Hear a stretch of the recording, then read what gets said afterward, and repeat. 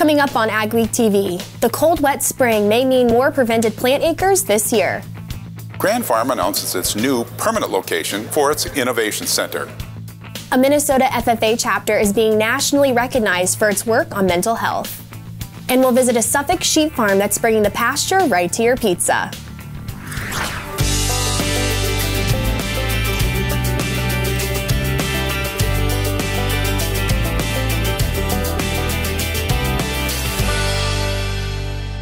Welcome to AgWeek TV. I'm Emily Beal. Farmers in Minnesota and the Dakotas have yet to begin planting corn, and planting is behind in much of the country due to the cold, wet weather.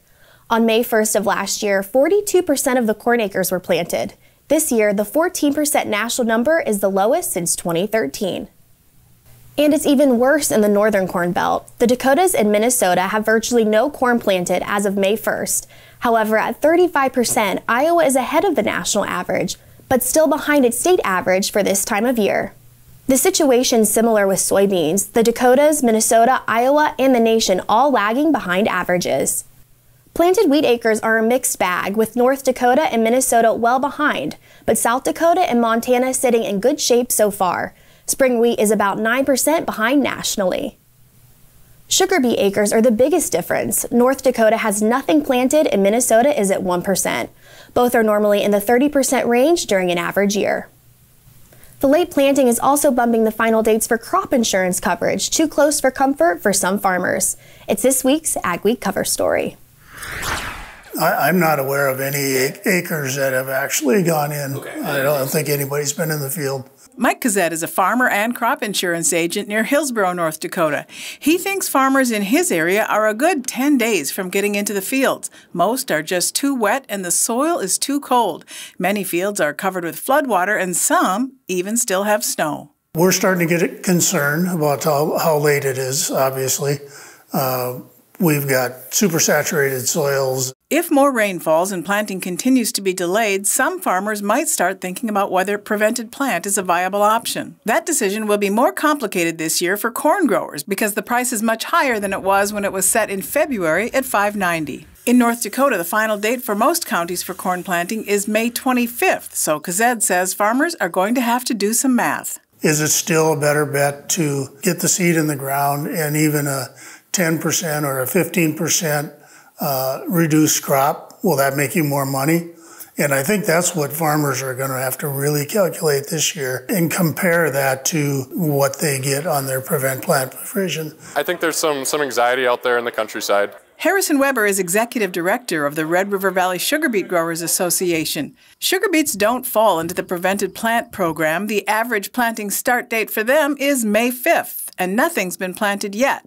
But Weber says they're trying to stay optimistic. We've had 30-ton beets planted in April, and we've had, nice big crops planted on the first couple days of June yet. And so there's opportunity. Warming weather means farmers will likely start getting into fields next week. But even if the fields are ready, in some places roads leading to them may not be accessible because of flooding. Certainly could delay guys from, maybe they'll have to go 3 or 4 miles to go around a section to get to their quarter or something like that. But we've been here before, and it probably won't be the last late spring that we'll experience. You can read more on our cover story in the next AgWeek magazine or at agweek.com. Grain and input prices were high even before the Russian invasion of Ukraine, but the uncertainty it adds will likely keep prices high for at least a year. That's according to a prominent ag economist and trade expert Mikkel Pates talked to recently in Washington, D.C. Emily, the big topic at the North American Agricultural Journalists Organization is input costs and market volatility, especially regarding Russia and Ukraine. The thing people forget about is that 20 years ago, these countries, Ukraine and Russia, were net importers of wheat. This is all transformed over the last 20 years. So, Egypt and other countries that depend on them, they'll find other suppliers. We're not going to run out of wheat, but we're seeing what the impacts are. Prices are up 25% from what they were pre-war levels. And again, they were already very, very high. Glauber says it's unlikely grain prices will come down before the summer of 2023, and it could be 2024 before markets return to pre-invasion levels. A controversial soybean crushing plant is a step closer to reality. The Casselton City Council approved the plant this week despite opposition from some neighbors. Jeff Beach was at the meeting where they voiced their concerns. The North Dakota soybean processors are building the plant. Construction on the $400 million project will likely start this summer, despite fears it will cause problems for residents and the nearby Casselton ethanol plant. Do we want to live in an industrial park or do we want to live in a community? Of course, we choose community every time. Several Casselton area residents turned out for the city council meeting, expressing concerns like increased pollution, noise, and heavy truck traffic from a plant so close to town. Does it need to be rushed tonight? Can we make everybody just a little happier, still get it, and move it outside the town just a little bit? Former EMT Greg Kempel says he's concerned about public safety. I am appalled that we are not looking at moving this 3 miles out of town, where farmers are willing to swap land. We shouldn't be seeing the public suffer here. Steve Onan, president of the North Dakota soybean processors, says they've tried to address residents' concerns. He says they want to be good for the community, and it's a growing opportunity for future generations. He says the chosen site has the needed rail access and cannot be moved. We're here today asking for your continued support and for the opportunities that this project is going to bring to the city of Casselton. Councilmember Joan Carvel says the public has had many opportunities to speak up. There were 4 information meetings, and I stayed after every meeting. Not one citizen who opposed this came and talked to me. Not everyone is opposed to the plant. Some say benefits to the community will far outweigh the negatives. I support the crush plant and the legacy it will build and the future growth and prosperity for Casselton. The plant is outside the Casselton city limits, but as part of an agreement approved by the council, North Dakota soybean processors will give the city $100,000 a year for 15 years in exchange for not being annexed. Only one council member voted against the plant. Thanks, Jeff. Up next on AgWeek TV, the Grand Farm gets a new home that will allow for ag innovation expansion.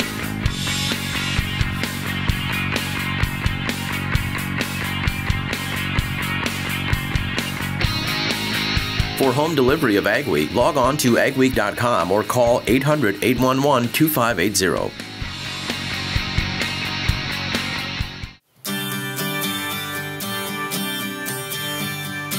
At Advanced Grain Handling Systems, we're your full-service grain dryer and bin project partner. We'll handle everything from start to finish. These guys are all in one. That was one of the big draws. They were the general. They took care of the electrical. They took care of the cement, took care of everything. Whether your next project is big or small, let our team help with it all. Visit advancedgrainhandling.com. You can get the field results you want in varying conditions with the flexibility of the Summers VRT Renegade. Featuring on-the-fly blade angle adjustment from 0 to 19 degrees. And if you want the simplicity of a super coulter with the ability to move a little dirt, you'll love the all-new Summers Super Coulter Samurai. Go to summersmfg.com or visit your local dealer to learn more about North America's broadest line of tillage equipment and other products from North Dakota-based Summers Manufacturing.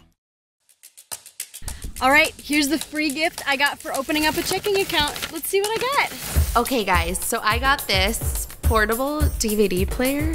Yeah, I'm not sure why my bank would give me a tiny waffle maker. So it's a tumbler, but it doesn't fit in any of my cup holders. I wasn't even sure they still made these. Is it for kids? Is this for kids? Don't fall for the free gift. Find a bank that cares about what you really need. Cornerstone Bank.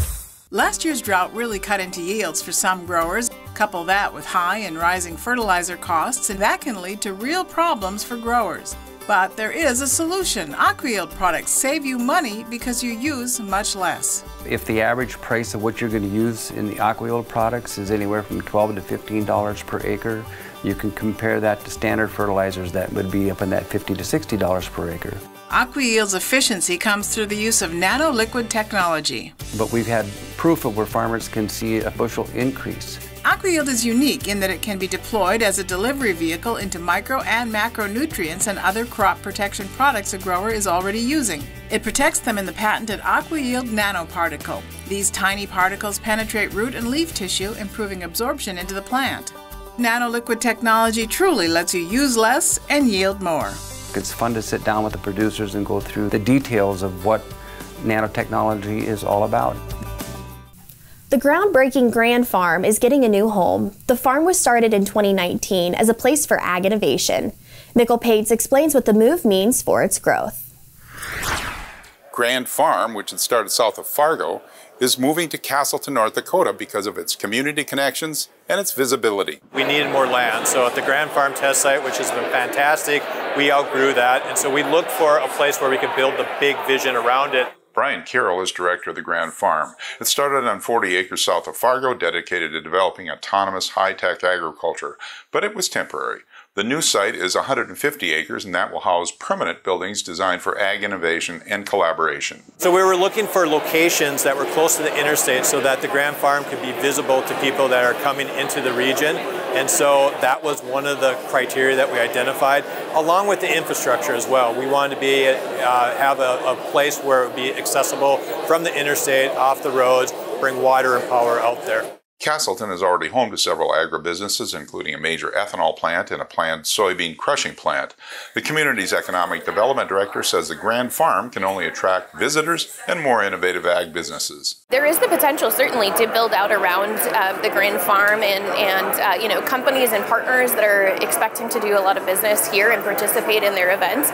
We can certainly see them locating, you know, either in Casselton or around the region. North Dakota's Lieutenant Governor says a multi-million-dollar Grand Farm initiative will be right at home on some of the region's richest farmland in the neighborhood of the region's first bonanza farms and close to some of the nation's most advanced ag and UAV research at NDSU and UND. The future of farming with more and more autonomy is upon us. It's coming. And so why not have that innovation happening here? So a community that has a unique spot in North Dakota's early commercial agriculture now has a spot in its future.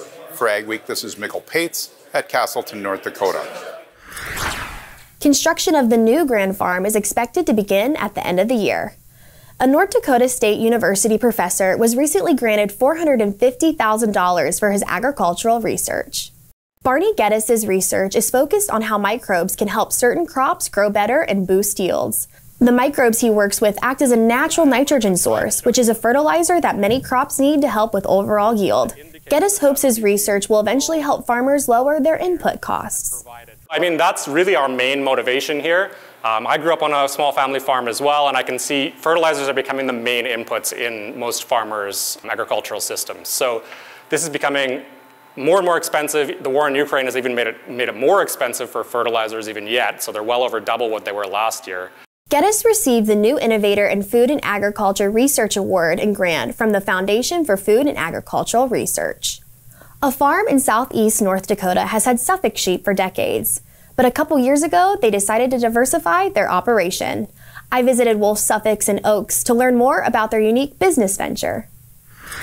Been in the Suffolk business for over 40-some years. Ron Wolf grew up on his family's farm right outside of Oaks, North Dakota. He and his father worked together on the operation. Now, the next generation is getting involved too. Was a partner with my dad for many years.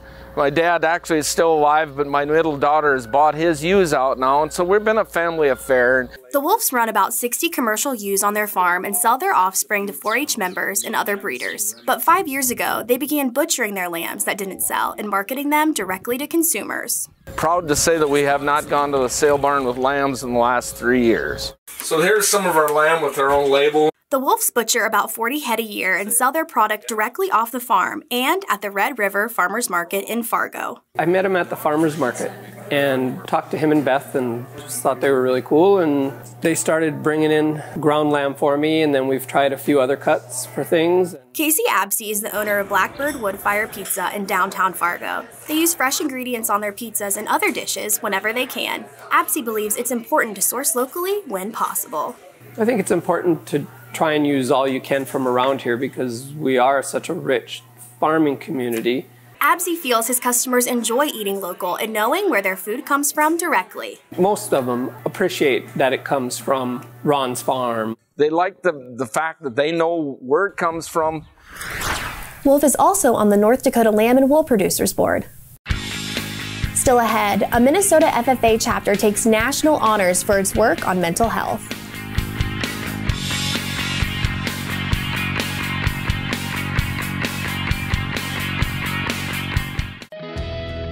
For over 130 years, Farmers Mutual of Nebraska has been providing protection from the unexpected.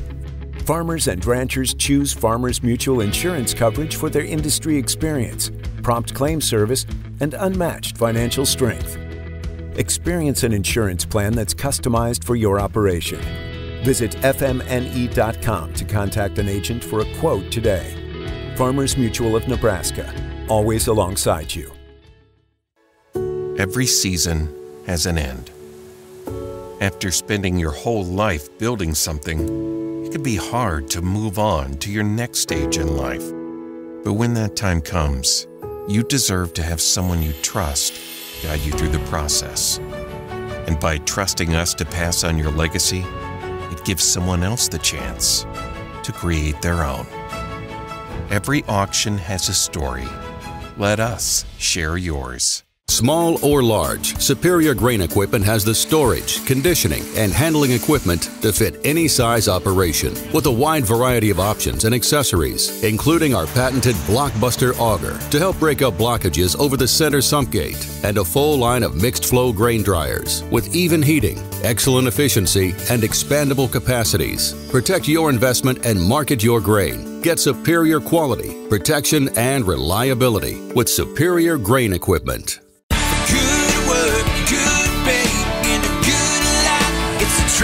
Systems way.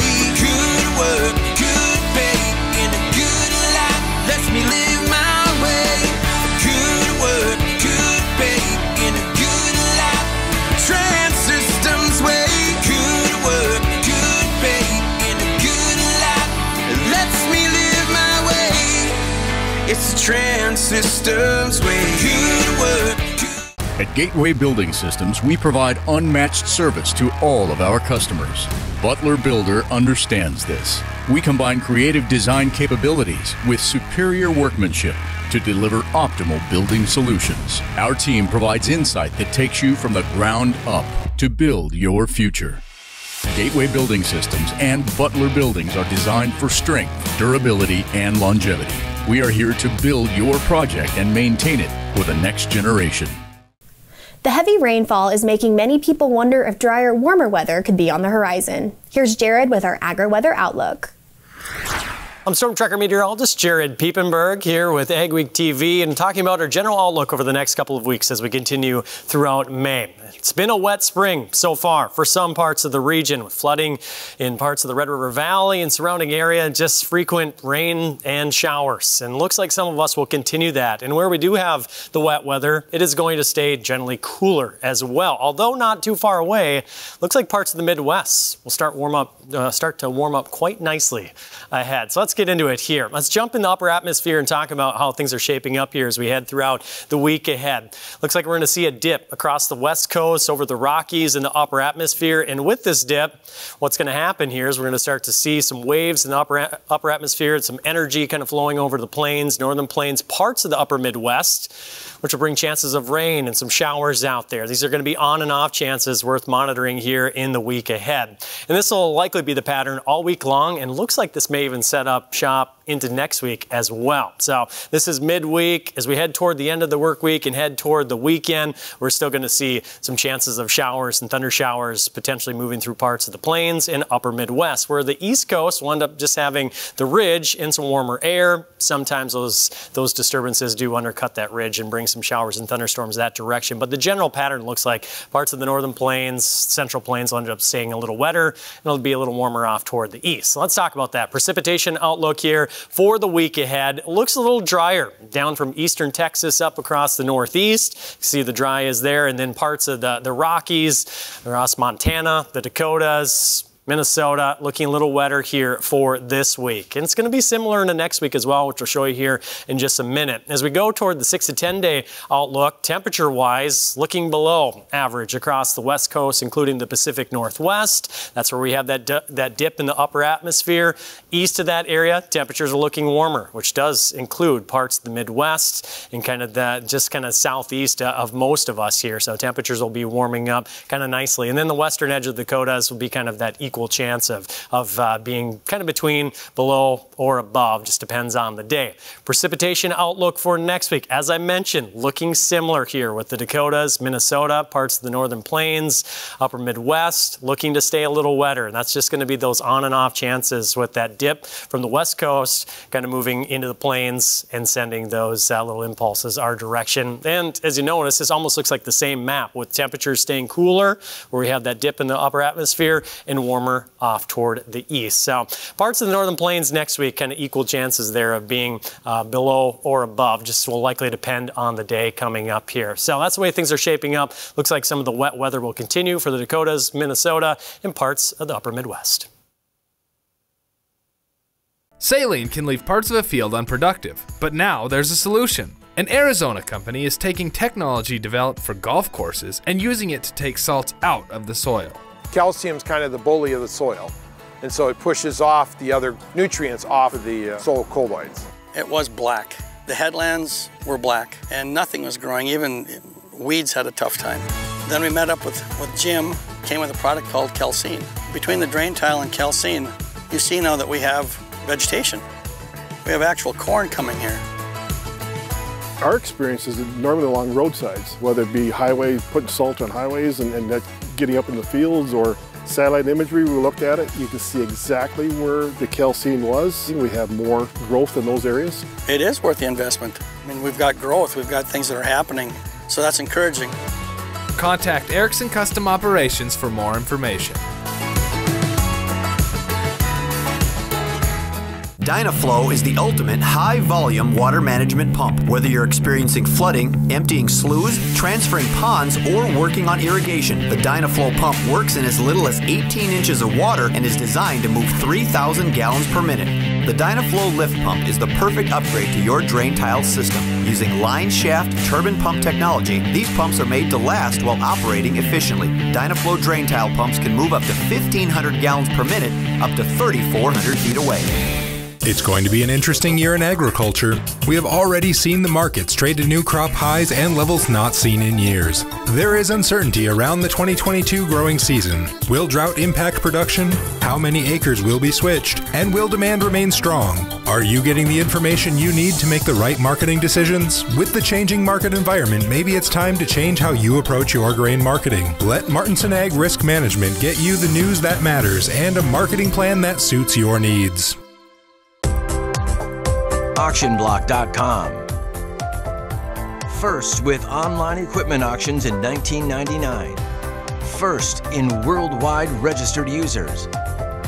AuctionBlock.com. Online farm, construction, and transportation equipment auctions every Wednesday. Sell with the leader. Call Auction Block today, 218-483-7880, or visit us online at AuctionBlock.com. Chatfield, Minnesota FFA students are becoming known for their work on mental health. The chapter placed third in the National Chapter Award Program for its Break the Stigma Challenge. For the first time in 3 years, the Minnesota FFA convention was back in person. Nearly 5,000 students gathered in Minneapolis to take part in learning sessions, workshops, and competitions. A very important issue took top honors in the Models of Innovation category. This year we did the Break the Stigma, which is something that was really important to us because mental health matters in our school. Chatfield students have been working on the program for several years. Chapter advisor Stacy Fritz says many students struggle with mental health issues, especially during the pandemic. So they knew it was an important time to put the program together. Our community has had a couple of losses recently, and our students have struggled quite a bit because of that, between that and the pandemic. So it was an important time to put that together. It's programs like this that have helped them become a 3-star chapter at Nationals 4 years in a row. Because FFA has been a big part of my life since my freshman year of high school, that I've become so involved over the past 4 years that it's become like a second life to me. This was Minnesota's 93rd FFA convention. The state has 15,000 student members. That's the highest number since the 1980s. Coming up, a conservation group is honored for its work preserving bird habitats.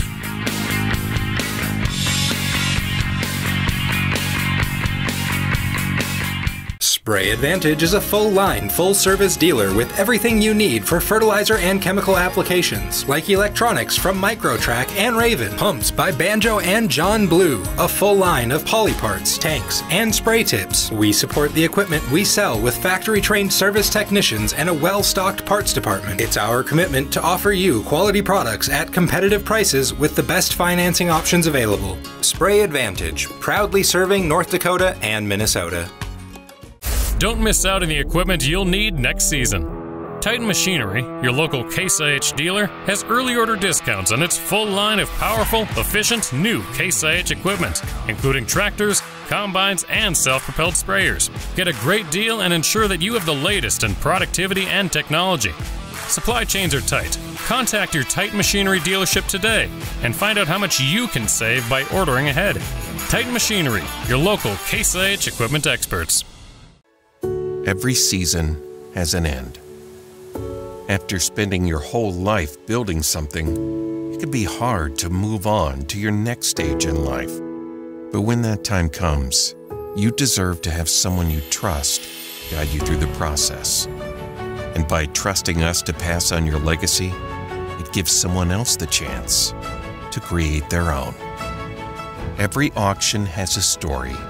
Let us share yours. Small or large, Superior Grain Equipment has the storage, conditioning, and handling equipment to fit any size operation with a wide variety of options and accessories, including our patented Blockbuster auger to help break up blockages over the center sump gate, and a full line of mixed flow grain dryers with even heating, excellent efficiency, and expandable capacities. Protect your investment and market your grain. Get superior quality, protection, and reliability with Superior Grain Equipment. The team at North Star Ag is committed to quality and committed to you. We're not just a full-service dealer, we're farmers too, so we know you need the best machinery and services that'll keep you going all season long. We have the largest equipment inventory in the upper Midwest with a well-equipped parts and service department. So whether you need machinery tomorrow or parts today, stop in and experience what North Star Ag can offer on our website at northstar-ag.com or give us a call at 701-361-4790. A North Dakota nonprofit has been recognized for its conservation efforts. Audubon, North Dakota received the Environmental Award from Riverkeepers for their Urban Woods and Prairie Initiative in the Fargo-Moorhead community. The initiative was founded in 2014 to increase bird habitat along the Red River. Through that effort, we are restoring habitat, so prairie acres and then woodland acres as well, for the benefit of our urban birds, pollinators, wildlife, restoring ecological services like flood resiliency, which is obviously very important here in the Red River. The public is welcome to Audubon, Dakota's Birding Festival, Saturday, May 14th at Forest River Nature Park in Fargo. Stories you'll only see on AGWEEK.com and in AGWEEK magazine this week. A veteran hemp farmer in Minnesota talks about getting beginning hemp farmers started and challenges that come with the crop. And a retired NDSU weed scientist has been honored by the Western Society of Weed Science. We appreciate you watching AGWEEK TV. Remember to check us out daily on Facebook, Twitter, and Instagram to keep up on all your ag news. See you next week.